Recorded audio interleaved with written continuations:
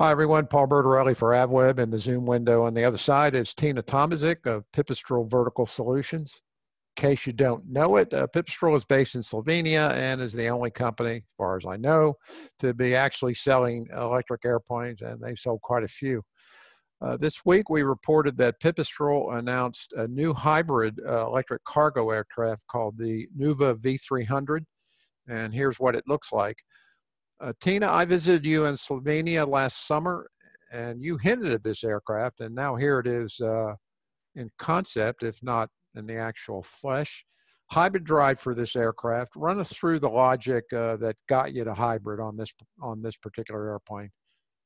So it's pretty much public knowledge that Pipistrel is involved in eVTOL developments on various fronts. I mean, we did unveil our vision of the design for the Uber Air Taxi last year in June at the Uber Elevate conference in Washington. I want to point out that Nuva V300 is not coming from that product. It always has been a parallel product, which is serving different needs, and it's also designed around different parameters. The look and feel of the aeroplane, so the tandem wing design, the open rotors, 8 rotors and a pusher propeller with a hybrid powertrain, basically comes out of an interesting fact that while some air taxi operations may be really sensitive to noise and comfort and other things, when it comes to moving cargo and the logistics segments, it's all about dependability, where you can reach, as well as what's your cost of operation. And it usually comes down to how cheaply can you transport a ton of cargo over a mile.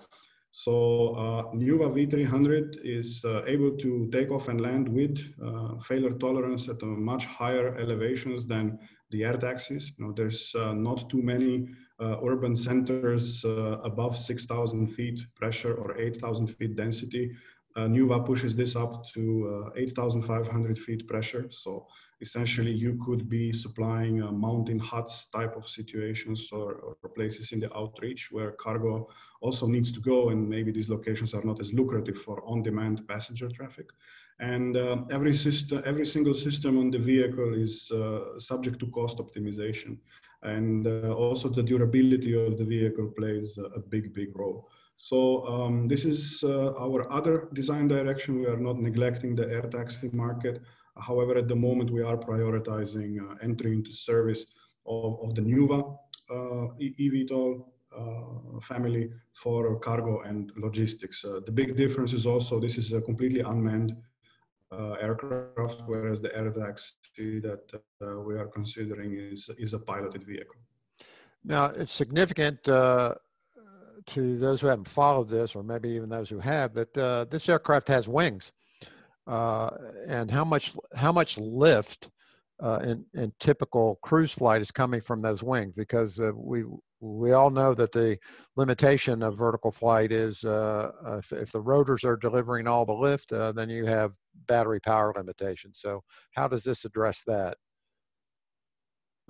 So during cruise or during, let's say, distance covering on the Nuva, all of the lift comes from the wing.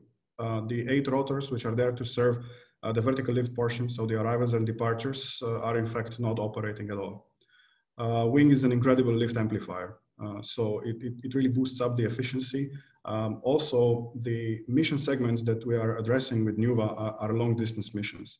The name V300 comes from the fact that the sweet spot of this vehicle is what we call the double 300. About 300 kg, so give or take 700 pounds of payload over a 300-kilometer range, which is some 180 miles. This is where the cost of operation is optimized. It can push the payload capability up to 1,000 pounds or even slightly more when the distance is some 50 to 60 miles. Or it can fly almost, I think it's 1,500 nautical miles, so far away with a payload that's 100 pounds or less. So it's a very flexible machine, but we think it will be used on the medium distances, so not cross-continental or really long distance, but it is still able to cover considerably longer distances than a multi-copter design or an all-electric vehicle with today's technology. So Nuva V300 may at some point be completely electrically driven, but in order to achieve interesting cost of operation and practicality over considerable distances, a few hundreds of miles, with relatively a lot of cargo, kind of like what you can put in a delivery van if you are a logistics company. The hybrid propulsion system is for the foreseeable future, at least next 5 to 10 years, the best option for a quick entry into service and reliable operation. Also, it makes the vehicle less independent on the infrastructure. So you do not require an electric recharge at every location, since the cargo deliveries are not as scheduled. It's not like, as an example, an Uber Elevate network where you have vertiports at fixed locations inside cities or near the cities. So you'd be able to kind of guess a little bit where your next destination is. Nuva, in fact, can land on any heliport or a heliport-sized, even unprepared terrain that does not need to be equipped with a particular infrastructure at all.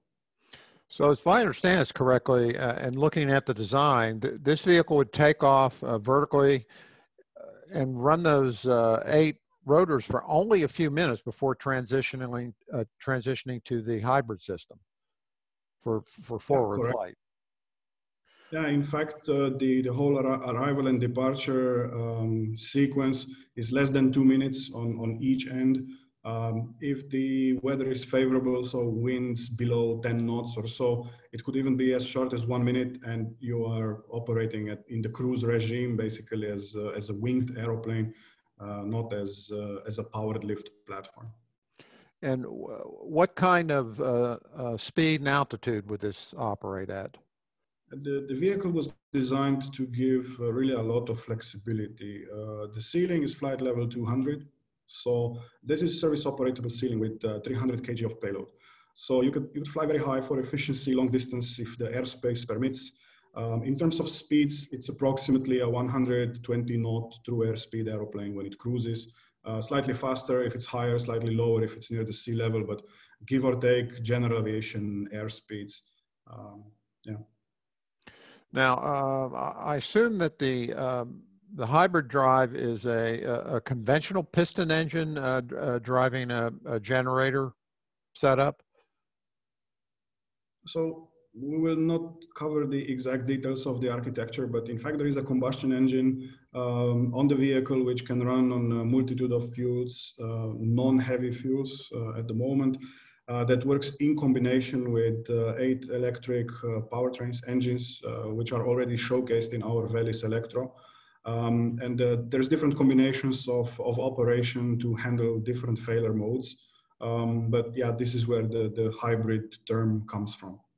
And when would you expect initial revenue service for something like this? Well, if one would be content with operating under a specific operational approval, so not basically waiting until the vehicle can be universally deployed, but maybe identifying an area of interest, a geographically limited area of interest where operations could happen, it could be as fast as 2023.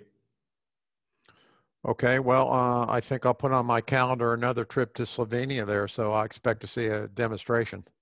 Yeah, no seats on this airplane, but you are welcome to join us during the flight. We can probably do it virtually.